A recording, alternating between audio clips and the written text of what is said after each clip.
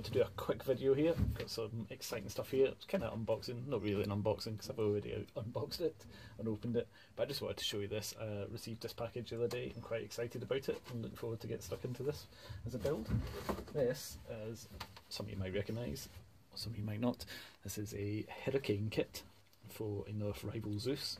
So this is a 3D printed kit. The 3D printed parts here, these come from a guy out in California called Out of Darts, kind of one of the kind of Nerfers out there. Came up with this maybe a couple of years ago, I'm not sure, a year and a half, I'm not sure how old the design is. What it is, a kit that slots into the Nerf rival Zeus. So you've got the Nerf rival Zeus. This was the flywheel, the kind of flagship flywheel blaster when the rival line started. It's a kind of semi-auto rival blaster.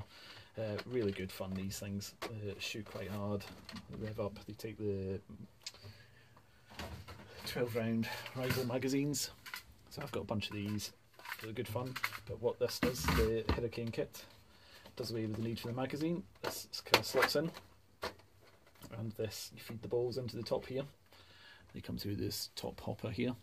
And this will hold nearly, I think it's about 90 balls this will hold when it's full.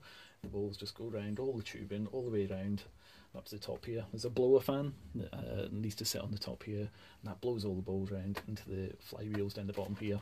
And you can either keep it semi-auto, or you can make it this. You can make this full auto as well. If you've seen my video when I went down to Bristol to meet the guys down at Bristol, the Blastersmiths, the Blastersmiths Tech Day, you'll see I had a shot of Foam Data Services. One of the Brit Nerf modders and one of the best in the business Nerf modders. He let me have a shot of his Hirricane. I had to be shot.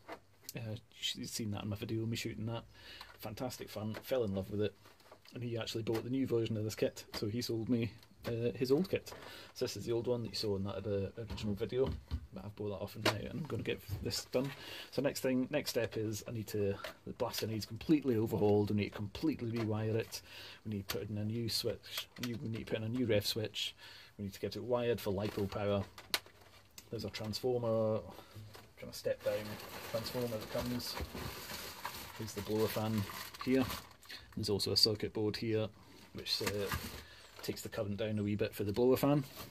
Obviously the LiPo is a bit powerful for that, so that'll organise that, gets the blower fan working correctly, blowing the balls down, and then you've got the LiPo power giving the flywheels an extra kick.